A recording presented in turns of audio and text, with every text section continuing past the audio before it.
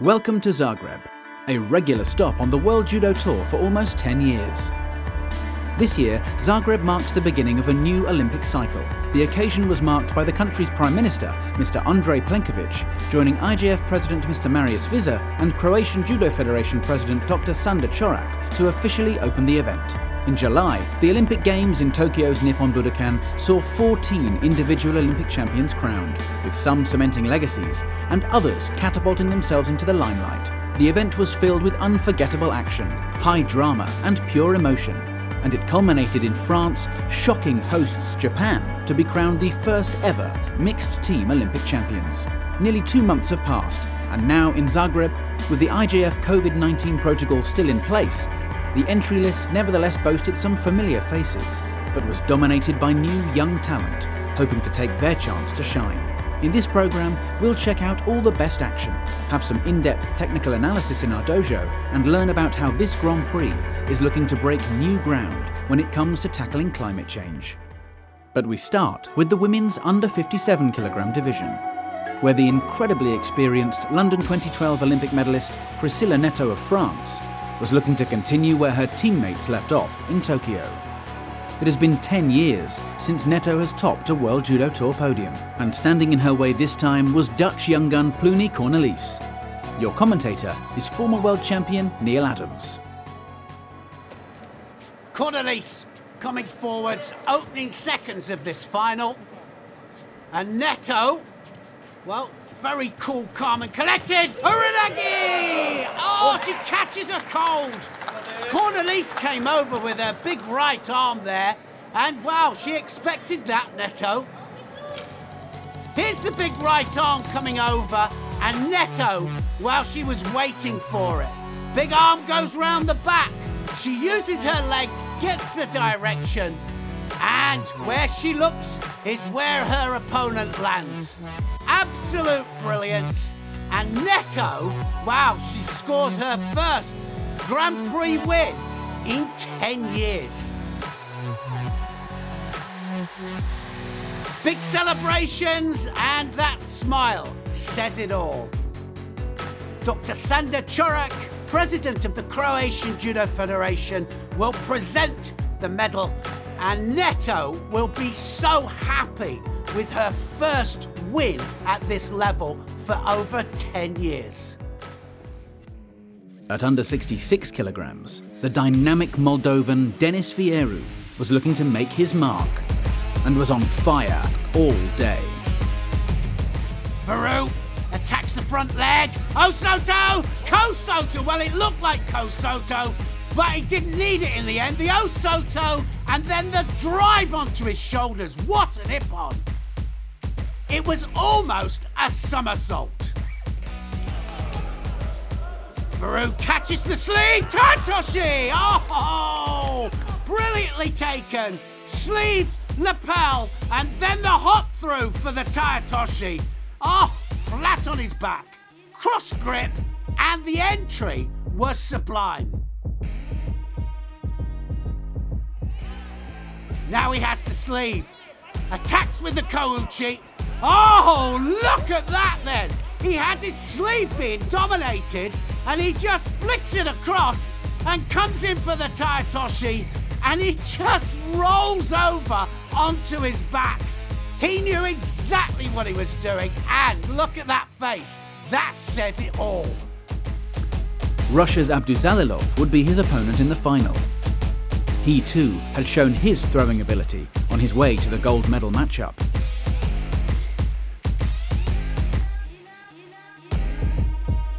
But Vieru was focused, ready, and had a surprise in store. Taking his opponent to the ground and expertly turning him over, securing an ippon scoring pin after Abduzalilov submitted to take the Zagreb Grand Prix title.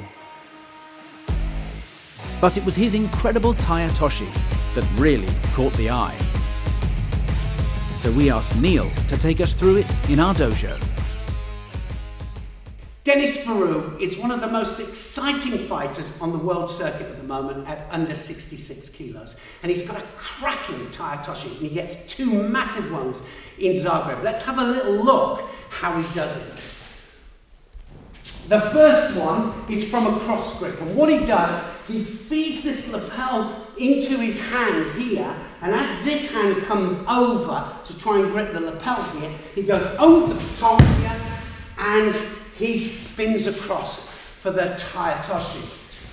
The second one is a little bit different, and actually he has his sleeve being pinned, and I pin the opponent's sleeve here, so both of them have the sleeve. But what Varu does is he bends the elbow up here and pops it across here. Doesn't grab hold with the lapel hand at all. He pops it across and he hits the strong hip. Now this is the funny thing about it, is that he doesn't take the leg right the way across. Here, it's just arm across, catches him by surprise, and then the momentum takes his opponent over. Two really different Tayatoshis, but both very effective. At under 100 kilograms, there was another big star in action. An athlete who over the last 2 years has proved himself to be one of the biggest and most devastating throwers on the World Judo Tour. Russian powerhouse Arman Adamian.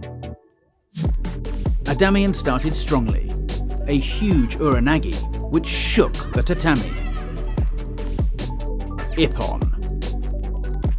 Next up, another powerful pickup. Adamian showing incredible strength and persistence. Then, in a high-class semi-final against former world champion Asli Gonzalez, now representing Romania, Adamian used a driving Kosoto to put himself into the final.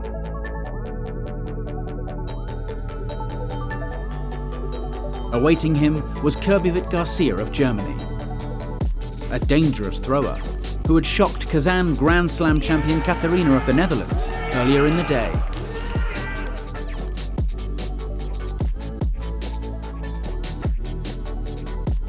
Could Adamian go all the way?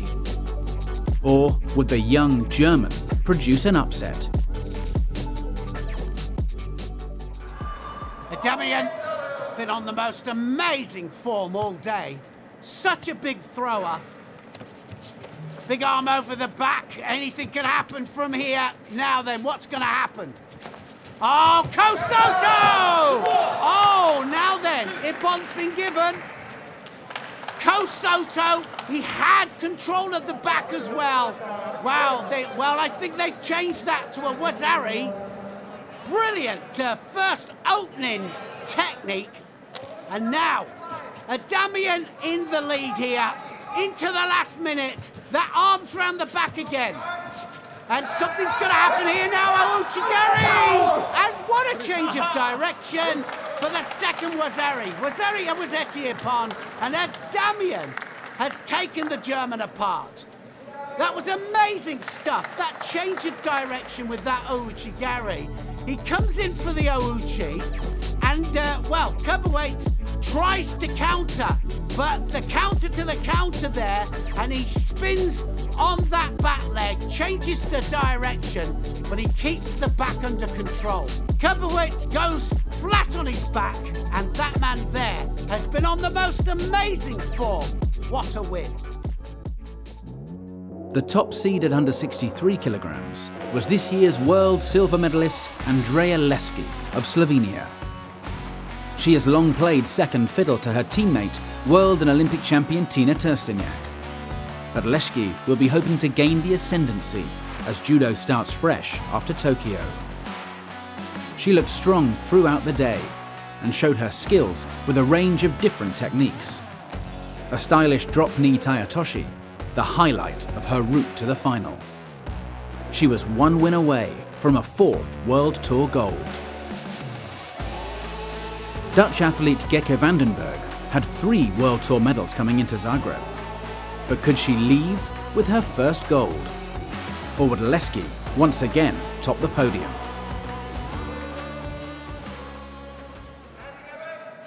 Well, Vandenberg fighting very, very well here. Tries for the Osoto. And Leski, arm around the back here. This is set for the Sumigaeshi. Yeah, she gets the Wazari. Now, just got to get the leg out. Look how she sets it up there. The arms round the back, and that just sets it up for the Sumagaish, and she just takes her over. Now the seconds tick away, and she's done it. The world silver medalist, she is the world silver medalist, comes into this event full of confidence. Right on the bell, a brilliant win, and very, very professionally done. The event in Zagreb focused heavily on sustainability and the climate. Let's now find out a little bit more. I'm Nicholas Messner. I'm the IGF Media Director and Judo for Peace Director, and I'm also involved in several development projects of the International Judo Federation. In 2020, the International Judo Federation decided to develop a sustainability policy that is applied during all IGF events. All organizers of IGF events are reporting about the sustainability strategy and policy applied during the event. The local organizing committee of the Zagreb Grand Prix really wanted to deliver a clean event, and we worked together with them to propose as much initiatives as possible that goes in the direction of preserving the environment, of saving the planet. That's why they put in place really simple measures that can be applied to everyone and be followed by everyone. I'm Sanda Chorak. I'm IGF EC member and president of Croatian Judo Federation. So we thought about small things that we can do.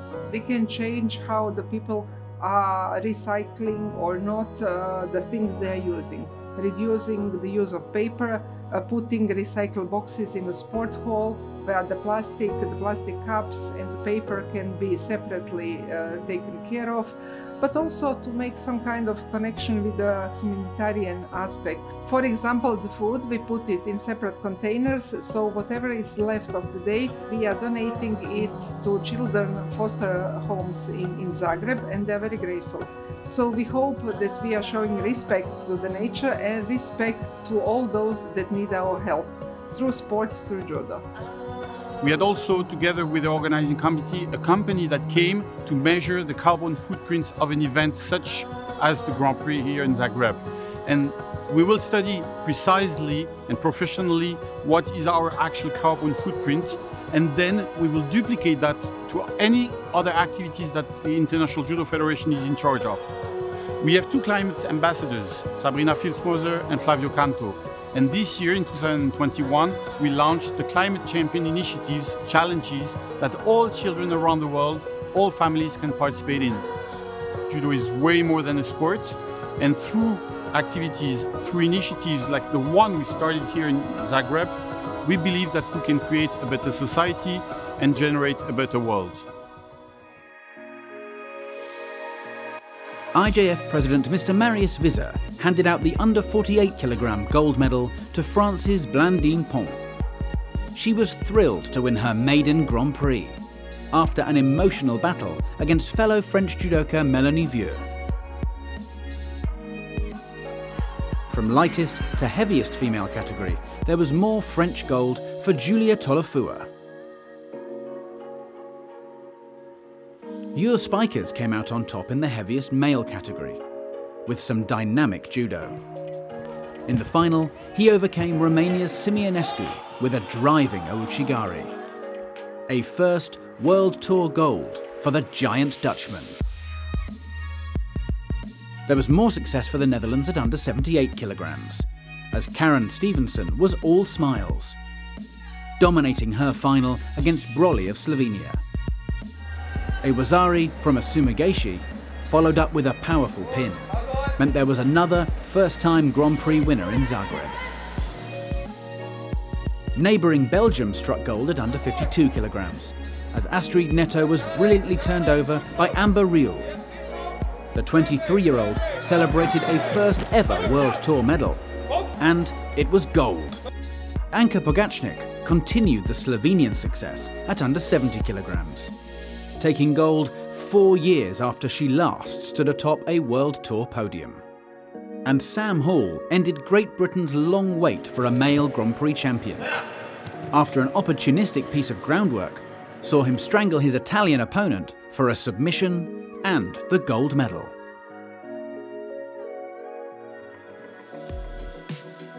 Now we bring you 5 of the best Ippons from Zagreb. starting with some home interest, as Marko Kumric produced this spectacular makikomi en route to under 100 kg bronze. One of 2 medals for Croatia in the event. In at 4 is Germany's Caroline Fritzer, who produced this moment of magic against her teammate Pauline Stark to claim bronze at under 57 kg. Kosovo's Laura Fazliu takes our number 3 spot. Szymanska then pushing forwards, putting her on the edge. Fazliu now, she hops off it. Oh! And she just uses the momentum to do the uchimata. Szymanska there forces her backwards onto the edge, but she rotates and uses that power against her. And another Kosovan powerhouse wins through. Simi and Katarina produced something special to fill the number 2 spot. Katarina can go right and left. Holds right, sometimes just pops in the left Sinagi! Oh! And didn't he pop it in there? That was massive, nothing drop about that. Look at the control on the arm there, the hips are across, and he pile drives him into the mat. Just scoots across there with the left leg, but it's all about the hips and the control of the upper part of the body. Brilliant stuff from Katarina. But under 60 kg silver medalist Pantano was truly deserving of our top ippon. Well, Pantano, not the biggest in the category, but very explosive. Now then, oh! Wow, what was that? Who said Kataguruma was dead? Look at that off the ground there, head underneath the armpit, and that was huge. Judo fans worldwide were thrilled to see the entry of one of the sport's most talented individuals at under 81 kilograms, Georgia's Tato Grigolashvili. In June of this year, he blasted his way to the world final in outrageous fashion, eventually falling agonizingly short of a world title and having to settle for silver. He was here in Zagreb to banish those demons, show the judo world what he is capable of, and get back to winning ways. Grigolashvili couldn't wait to get out here. He just has been warming up with intent. Now then, what's going to happen? Oh, what an uranagi that was. Massive opening seconds. And Grigolashvili says, what do you think about that? Grigolashvili now takes the arm off. Pierre, oh! Drops Sianagi. Well, Siatoshi, wasn't it? It went downwards in projection. Drops onto his knees there, but it's the control of the upper part of the body. Grigolashvili, Koji. Likes a bit of newaza as well, and double lapel turn. He's on the arm. Oh, and he gets the submission. And he was straight onto the arm. That was a beautiful bit of transition there from Grigolashvili. He's just shown that he likes to go down to the ground as well. His opponent in the final was young Brazilian Guilherme Schmidt. A solid tactical display from Schmidt mostly nullified the Georgian, but Grigolashvili still managed to earn a narrow Wazari victory, cleverly countering his opponent's attack. This could be the confidence boost the Georgian needs, and with him once again standing on top of a World Judo Tour podium, the rest of the under 81 kilogram category has just been put on high alert.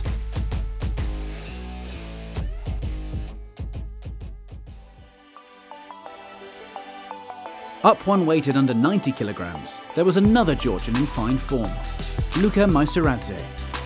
He was hoping to emulate the success of his teammate one category below. Having made it to the final, he would face the experienced Azerbaijani Mamadli Mediev.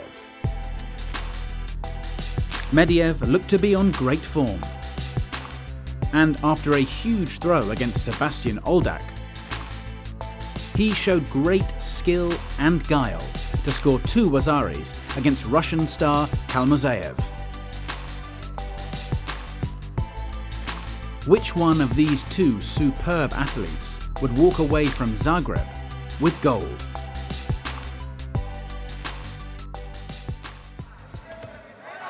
Mazeradze, arm around the back.